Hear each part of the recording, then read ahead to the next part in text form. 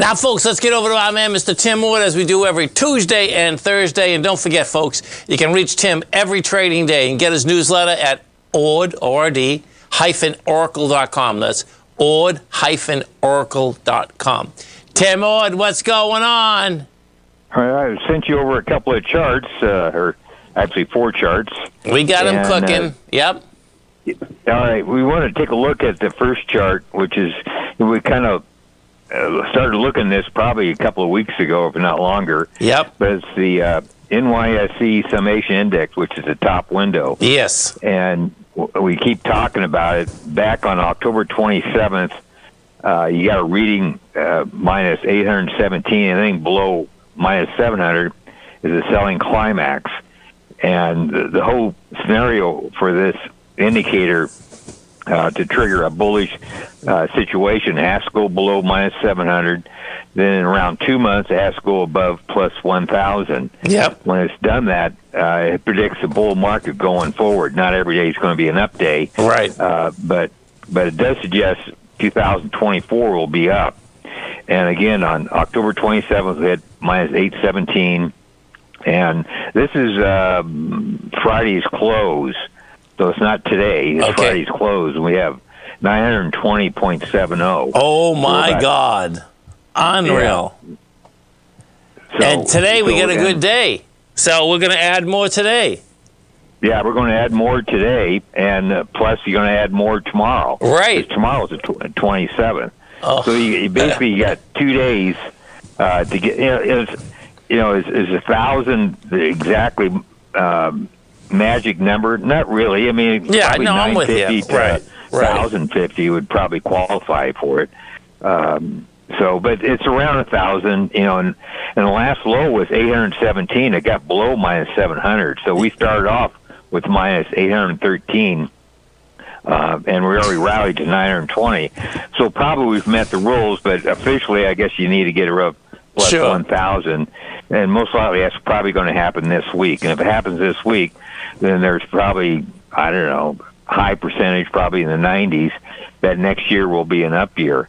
And this chart goes back to 2007, and the blue lines show the times when this indicator hit below minus 700. Okay. And the red line shows the time it hit above 1,000. And if you notice, they all came at major lows. And we had this back in 2022. We got a October low. I forgot what it was. It was like about a below minus 1,000.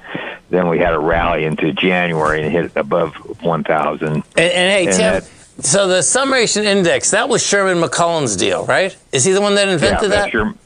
Yeah, Tom and Sherman McCullen, actually his wife created it. Really?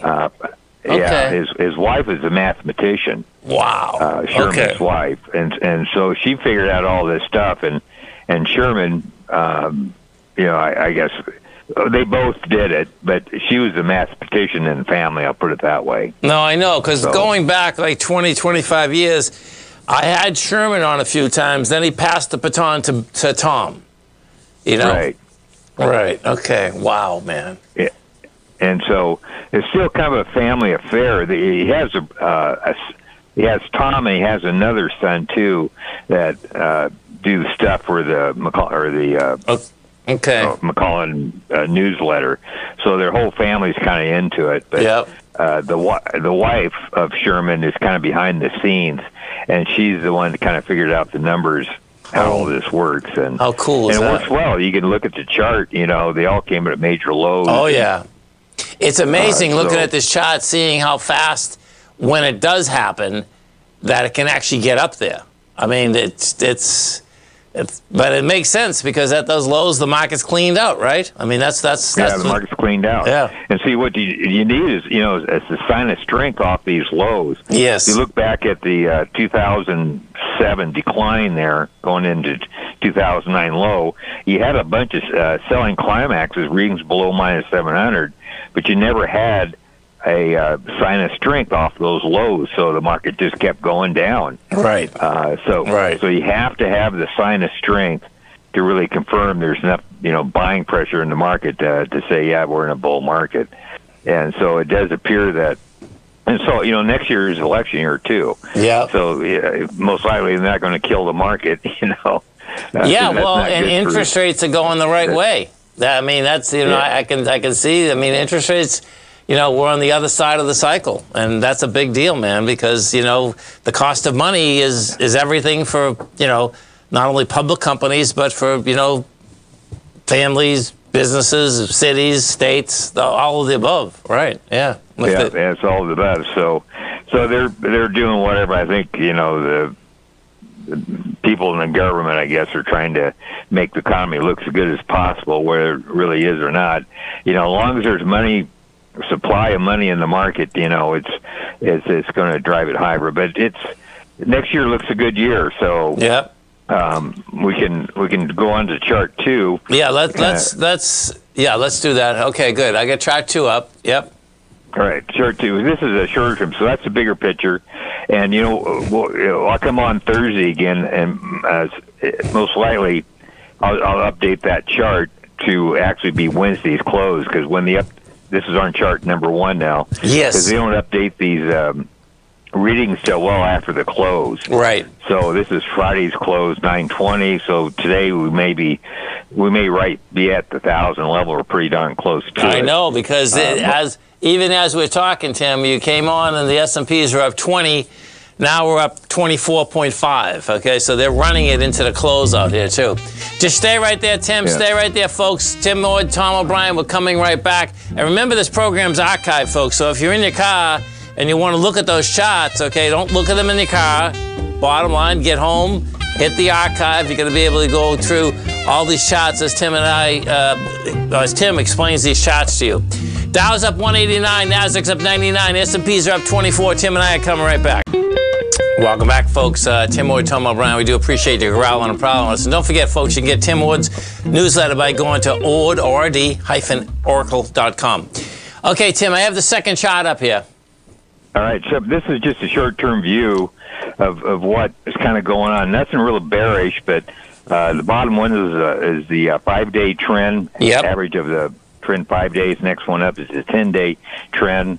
And last week, this is current as of today, but in general, we're in the bullish category for the 5-day. You like to see it around 1.4 or higher. We're a little below like 1.25 when I did the chart. And next one above is you like to see it around 1.2 or higher. We're 1.17. Yes. So nothing real bearish, but all that gray or that pink area across the chart there are times when both those readings got into bullish territory, and they hit there last week, and we're kind of into a consolidation, I guess, phase. I mean, we're not really rocketing up, but we're not rocketing down either. We are touching a new high here, but it looks good. What can the market? Can we have a minor pullback here? Maybe, but it's not set up for anything significant. And well, what's going to get interesting, Tim, too, right? Is that on the 20th we had, now when that drops off, that's going to change that quite a bit, because we're going to have 3.69, right? Now that's helping us at this particular point. When it drops off, though, it'll get intriguing, right? Right, yeah, it drops off, but, we may have another, a shakeout. Oh, yeah, no, I'm with you. Yeah, right. The market kind of regenerates itself or re-energizes itself. Yes. And you get these shakeout one-day wonders, and, everybody panics and everybody tries to get through the exit door. So, true, when that 3-point-something drops off, it's going to affect the 10-day and the 5-day. We'll get to bearish territory, but the 10-day, he gets around 0.9 or lower. A lot of times that's kind of a danger level. Okay. But it stays around 1 or higher, in rallies, you're probably fine. What I'm trying to point out here, there's nothing really... No, I'm with you. I just wanted to bring it... really either extremely bullish, other than the bigger time frames, because of the summation index looks really good. No, but, for sure. I just a little fuzzy. Yeah, I just wanted to bring it up for the listeners so they can really start understanding how this works, because it's always cool, folks, when you get a big one or a small one and it's dropping off. What's so cool about what you do here, Tim? You can project going forward. That's what was really cool. Do you know what I'm saying? It's like, okay, man. Yeah. Yeah. I count forward too, so I want to see what's dropping off 10 days ago or 5 days ago. Yes, exactly. And it kind of gives you a clue what may happen. So, but this is there's nothing to write home about. It's just sometimes there's something to write home about, and sometimes there's not. No, I'm with you. In this particular case, I'm with you. Okay, so I'll go to chart number 3. Now, chart number 3, all this is kind of a momentum indicator. It measures the up volume, down volume, and the advanced decline. So it kind of shows you what the market's doing. And the bottom window is the GDX up-down volume percent on a 50-day average. So it's a big average. Yes. And so long as it stays above 0, which is all the blue area, it's usually normally in an uptrend. As of today, when I print this chart, we're at 5.52. And that's, it gets from 0 to looks like about 12. It usually stays in that range. So we're kind of in the center of the bullish range, I guess you might say. Yes. It's nothing real significant. It gets below 0. Normally the rally is kind of coming to an end. Okay. Most of the time. And, plus 5 in that range, you're fine. Nothing, again, to write home about, so that looks pretty good. Okay. So that's the short term. And what I really want to kind of talk about is number chart 4. Okay, I have it up. All right. This is really kind of an important chart. This current rally that's going on right now, it really kind of needs to continue. And the reason why I say that, if it kind of fails here and goes back down, those two indicators, which is the bottom indicator, is a cumulative monthly advance, it's up-down volume, and the next one second chart up from the bottom is the monthly cumulative advance decline. Yes. And you need both those indicators, the advance decline and the up-down volume, to get above the mid-Bollinger Band.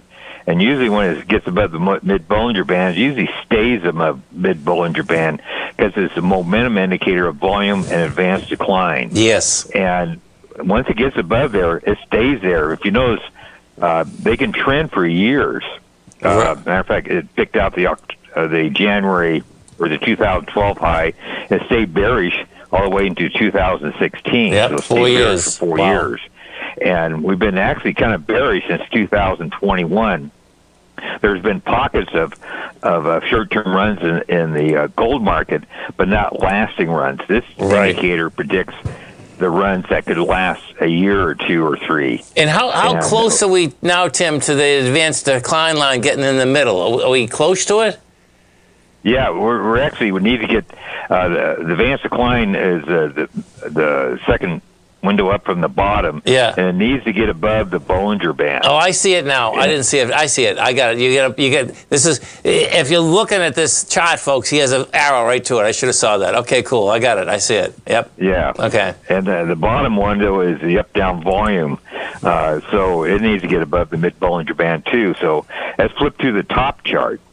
Okay, the top chart is the monthly GDX. And I drew a line connecting the highs going back to 2021. Yes. And so, this is the old Weisskopf deal going on here. To get through that line, you need an SOS, which is sign of strength. Right. And so, the more times the line is trend line is tested, the more times or the more likely it's going to bust through. Right. So this is the 4th time we're testing it, or it depends how you count it. It could be 5th time you're testing it.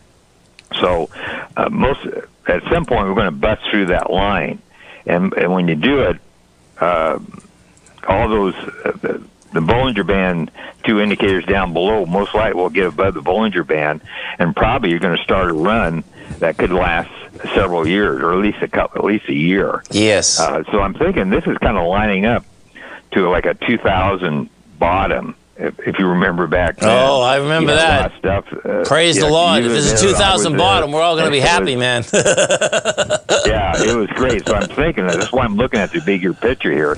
Something's lining up over the next month or two that if the market remains basically relatively strong and it keeps moving higher, all those Bollinger Bands will be exceeded. The bottom 2 is most likely will have a sign of strength through that trend line on the GDX. And if that's the case, then probably over the next year, maybe 2, a bull market we haven't seen for years. That's probably in the progress of happening right here. So right, because with Tim's talking about, it's a possibility that will that happen or not. There's some ingredients that suggest that it may. Yeah, and what Tim's talking about, folks, that's when we went from $252 to $1,100 in the gold market. And Tim and I did get it. Thank God. Yeah, we did. It was fun. It was fun, man. Well, listen, man, it's always a pleasure, Tim. You have a great one, safe one. Look forward to speaking to you on Thursday. All right. Thanks, man. Thanks okay, stay right there, folks. Come right back.